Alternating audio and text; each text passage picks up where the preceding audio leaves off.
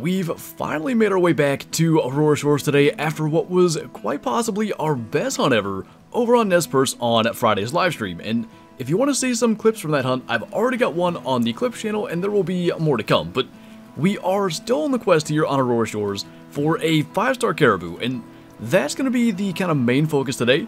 Now, I do think we've just kind of aged forward one cycle, so I want to check some of our spots, make sure there's nothing crazy going on, and once we've done that, we're going to pretty much go after Caribou and shoot almost anything we can that looks even remotely helpful to the herds. And straight away here, that's actually pretty encouraging. We've got a fairly brown looking still 3-star mature, and this is the herd that we had a 2-star mature, like 85% or something like that we shot on stream. So I'm thinking there's probably pretty solid genetics here, and if there's anything in this herd that we can maybe take to help out, that's going to be what we want to do. And that guy there is really obviously uneven, so when he steps out from the brush, I think we'll just try to drop him. Gonna need enough of an opening, and maybe if we can get by these trees so they don't catch the bullet. Kinda got their attention again, but what we can actually do then is just try to headshot that guy. That'll do just as well, and I kinda think even that one may be uneven, so that'll be something to look for. But ever since we shot the 80+% 2-star mature in this herd, this has kind of been my main focus on this map. I'm really hoping he can get there. There's some other Caribou that I've got some hopes for, but that's by far the highest genetic potential one we've ever shot, and knowing there's another 3-star mature in that herd that looks pretty encouraging, I really just am hoping that's going to be the one. But as for this guy, I wouldn't be shocked if he's below 50%. That is really uneven. He was brain shot there at 140 yards, 63%, so even that's decent. And he's so obviously uneven, so really hoping that's the herd that produces our first 5-star Caribou. I can't wait to finally get to see one, but it's gonna take that kind of stuff probably for a while longer at this rate, until we get to see it come up. That may just be a 5-star Roosevelt. He's a big 4-star, and you know what? I think he still has a cycle in him. If we look really closely, his forehead isn't that like light gray color, and that's what I've noticed with like the old Roosevelt elk. They get like a really kind of light gray forehead, and it's quite noticeable, so there is a chance that in the future we'll have another 5-star elk. But I'm actually really happy we jumped down here today. This herd just isn't here often, and we've killed a 5-star from it in that exact location before, and I just don't even know where else to encounter him. So we'll quickly go through. That's exactly what we want to take right there. 1-star mature, and while he is facing us, let's try to get that hard shot in there with the Star SM12. That should be at about 219. That'll do the trick. And that dude right there as he runs off is definitely one we want to look out for. Hopefully he's gonna get there. Like I said, I think he does have some more age on him, so we'll come back sometime in the future and maybe we'll have another one for our lodge. But obviously there must be a wide range of genetics throughout that herd, because if we have a 1-star mature and a potential future 5-star mature, there's quite a lot going on there. Even that guy though is 49%. So probably by the time he reached the peak age, because he was a younger mature, still kind of brown in color, he may have been 2 or 3 stars, but even still, that is no doubt going to benefit that herd in the future, kind of bringing that average in that herd up. And I guess we'll keep on looking down here on the South Island, because things have no doubt aged seeing that 4-star in there. You know, I mentioned that we don't have a 5-star Caribou yet, and that's something I really want to get on this map more so than anything else, but we also have not had the fortune of finding a 5-star Sitka deer. We've had a couple that I thought would make it and have died of old age. So while we're here, we might as well go ahead and try to take this guy out. Pretty obviously an uneven one, got a spike on one side, and I think he's a 3-point on the other. Gonna go for the back of the neck shot there. May even save the trophy, not that we'd want to attack from my set anyway. But that's another species, and I've had a 4-star here that I did think may have a shot at it. But we just don't do enough managing for them. We go after the Roosevelt elk and the Kodiak bear and stuff down here, and we just kind of leave the Sitka deer on the back burner. So that was indeed a neck shot or spine shot as far as the game's concerned. 58%, kind of a funky looking one. But even still, got that out of the herd and got, hopefully, a little improvement for the future respawns here. This is pretty good to see though. We've got 2 3-star matures and a 2-star mature. And I'm not actually sure if any of them would be all that wise to take out. I'd imagine it would be good. maybe to take the 2-star, because he's just kind of a forky. This may be a bit of a learning opportunity, but we are going to take that shot and go and see what he ends up as. I kind of think that has been a bit of the problem with the Sitka deer as well. I never know exactly what to shoot and what to leave, and I end up probably leaving too many there and not really doing anything to benefit those herds. So ideally, we've got 3 deer around the same age, and one of them is a little bit lower trophy rating, therefore probably lower genetic potential, but it's also possible he's younger and is a higher potential. That's where I kind of get stuck, but at some stage we have to just start trying some stuff out and see what happens. I should have marked that. He's actually laying right over there. So let's see what he actually is. He's, I thought, kind of grayish. Up close, I would say that's probably the case.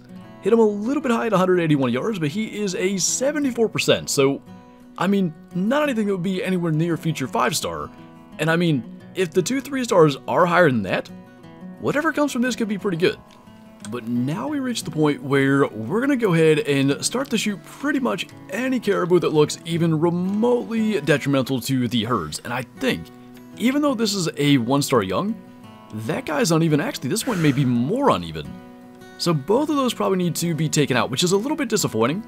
There was a 4-star caribou in this herd, and I pretty much knew he wasn't going to get the 5-star. He was a very great 3-star, but I was hoping by leaving him, maybe something good would respawn from just his genetics being present in the herd. But looks like at least immediately, those respawns are not going to be future 5s, but we're going to be shooting a lot of that stuff. And obviously that 4-star wasn't there. Aging has happened, and he has died of old age. And speaking of aging, I've been out here on Aurora Shores off camera just trying to manage these herds as well as possible, and some things have worked out a little bit better than the caribou. Well, that's pretty cool to see. We've got another 5-star mountain goat in this herd, and this was at one time meant to be the 3rd goat in the multi-mount for the Aurora Shores Lodge. And we actually killed the first 2 5-stars on stream. One of them out of this herd. You can check out that clip on my clips channel if you want to go and see that. But it turns out that multi-mount actually does not require 3 males. It requires 2 males and a female. So we've since completed the multi-mount, but I've still been keeping an eye on this guy, and it must be a really good herd for genetics to have 2 make 5-star basically back to back. He is just now starting to go broadside, and actually once we put the gun down, but 30-06 even at that quartering away angle, gonna be more than enough to drop him in his tracks. So that's gonna be 5-star number 3 here on Aurora Shores. And the biggest question is, honestly, where are we gonna put him? Because he will not go in that multi-mount. First things first though, not our best photo, but certainly not the worst.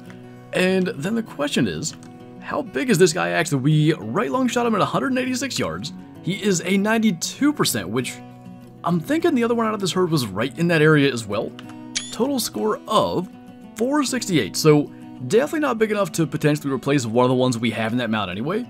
So he'll probably go on a wall plaque somewhere, and that'll probably be good because I think every 5-star we've shot so far is full body mounted.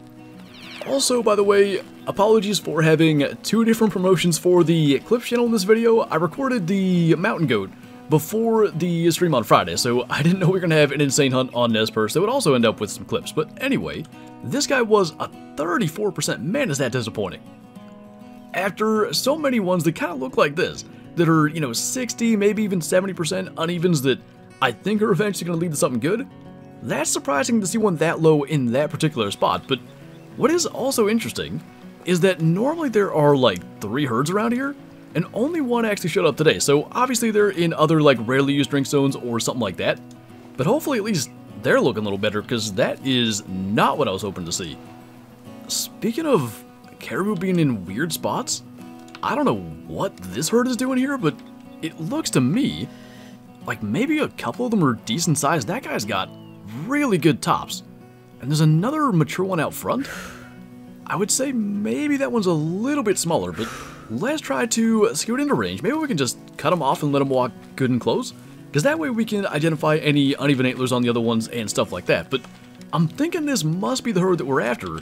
There was a 2-star adult, or maybe 2 different 2-star adults in a herd in this area, and normally they're like way down there.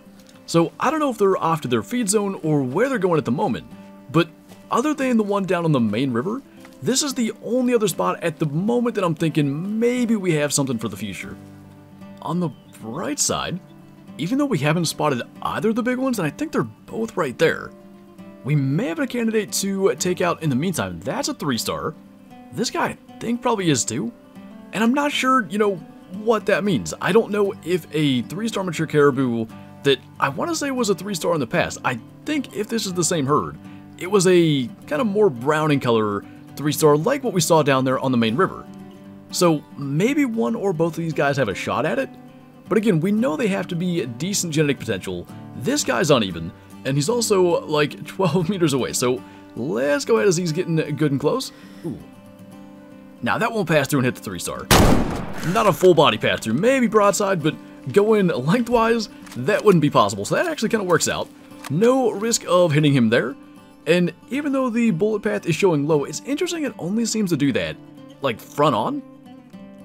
I wonder why that would be. Either way, 51%, almost undoubtedly the lowest genetic potential male in that herd. So that's pretty good. At least we got a number of them taken out, and it was good to encounter them there, because it is sometimes tough to find them down here. I mentioned that we spotted that one as a seemingly younger 3-star mature. That was on stream on Friday, just flying down through here running in front of us. So if they hadn't been in a spot that they really never are, I don't know if we would have gotten the shot at that one. It's looking like just about every herd with even semi-promising caribou does have something in there to take out. We've got another really uneven 1-star adult. So why don't we do the exact same thing here? We'll go ahead and drop him as well. And we'll watch those two 2-star matures run off. One of them was a little bit more brown in color than the other. And I still don't know if any caribou ever can go from 2-star adult to 3-star mature. Every single one I've seen that I thought was decent still goes to 2-star mature first. So maybe there's hope there. I really have no idea. This was the herd that we found our first ever 4-star in, so I continue to check here and work with this herd. But hard shot that guy as well, a 45%. And as we continue down through here, I mentioned before that some things have been working out more than caribou, and that was said plural on purpose. It was not only the mountain goat that we've been watching that aged to 5-star, we had another animal that we've been keeping a close eye on that finally did make it. You know, it's amazing. We spend so much time specifically trying to get a 5-star caribou, and we can only manage our herd so much, and as we wait for time to pass, we run into these other things. This was a 4-star moose, and obviously he's now made it to 5-star as well. He did catch on to us there, which was kind of the point. I want to try to call him back this way. We have already shot a 5-star moose with the crossbow, so we'll go ahead and try to take him with the 300. Though it might be cool to maybe heart shot him front on if we can get him to turn around. That's kind of what we're looking for. 125 out. If he'll just stay like that. I thought he was going to just tip straight over. We may have hit the heart anyway because there's a lot of blood there. And either way, he is going to go down. Though maybe not immediately. That's... Oh man, I thought he was going to stay like that. That was going to be perfect for a screenshot. Either way, I think we finally have an animal to go on the mantle in the trophy lodge. Speaking of trying to get things onto the wall, that guy's going to go there as well. And frankly, I'm not sure we'll even try to get a photo of that. If he had just stayed how he was, it was perfect. But nice ivory tines on that guy. I don't know if our other one is that good. But let's take a look here. That, we did hit the heart. So the bullet path is still bugged and will still show hitting way lower than it actually did. But it was apparently a direct hit to the heart and a lot of lung cavity damage. The fact that he went anywhere is insane because you can drop him.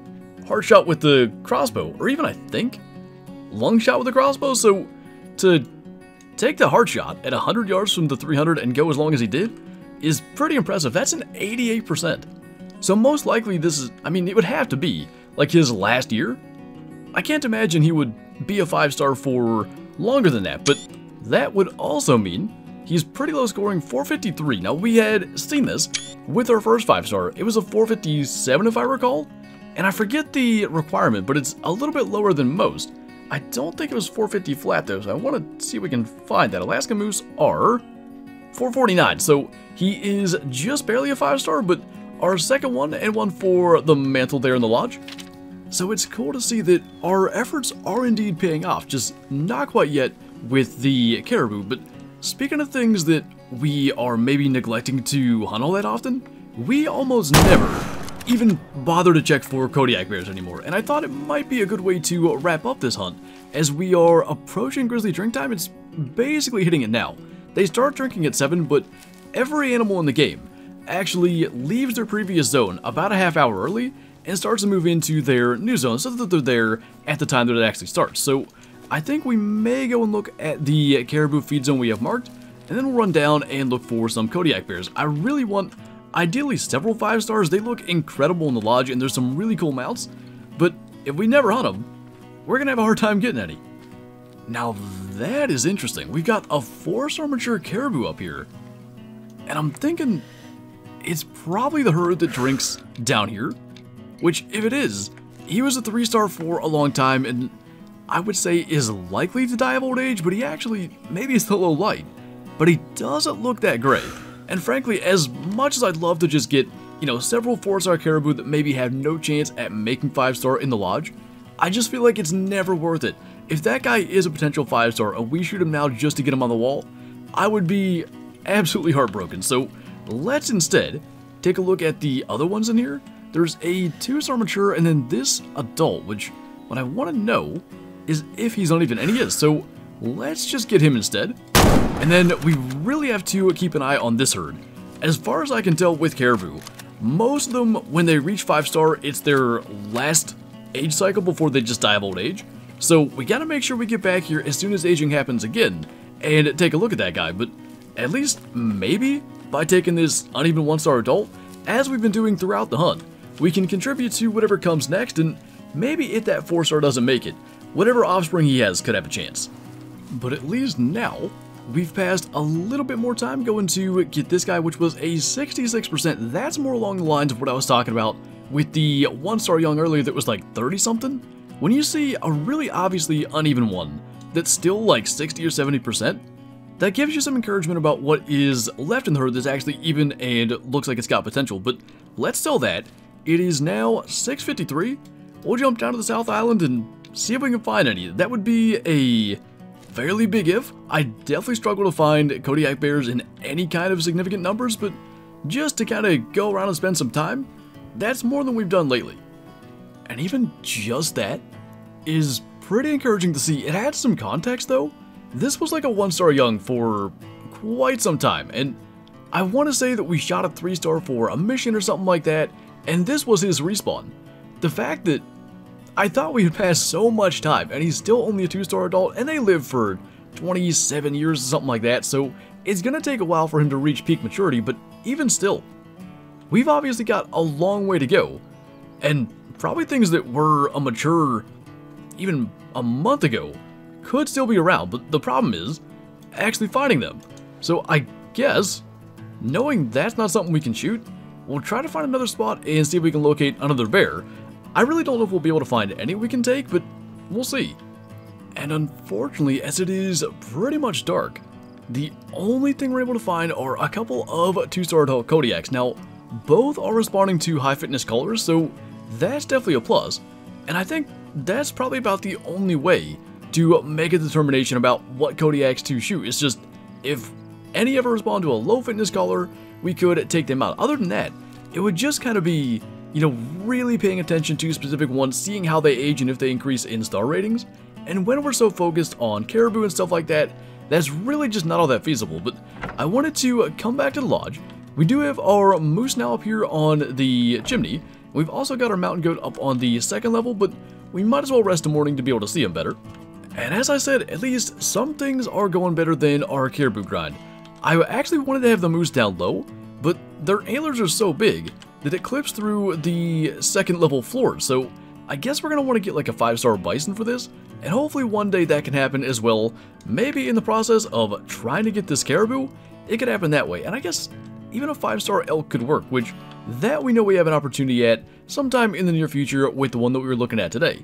As for our mountain goat, I wanted to start to get some of these smaller wall plaques filled, and I thought that guy would fit quite well there. One of these days, caribou and sage deer along with mountain goats hopefully will fill all these things, but it's going to be a slow process, and at least we're starting to get a little somewhere with our 5 stars here on Aurora Shores. But Anyway, that is pretty much going to do it for this video. So as always, thank you guys for watching, and I'll see you next time.